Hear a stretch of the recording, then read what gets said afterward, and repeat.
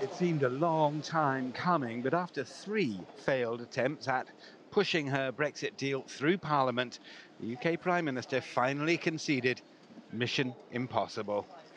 I believe it was right to persevere, even when the odds against success seemed high.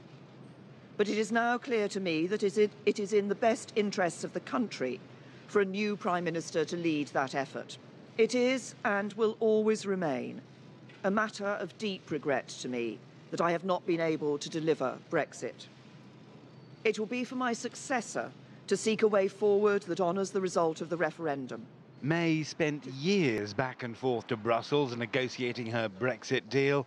When she finally brought it home, her agreement provoked howls of protest from all sides of the parliamentary political divide.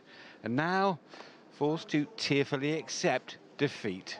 I do so with no ill will, but with enormous and enduring gratitude to have had the opportunity to serve the country I love.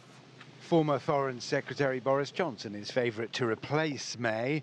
Parliamentary supporters of Brexit convinced he can talk tough to Brussels. If Boris Johnson was Prime Minister, they know Boris Johnson would take us out on a no-deal basis, so they probably would be much more willing to renegotiate.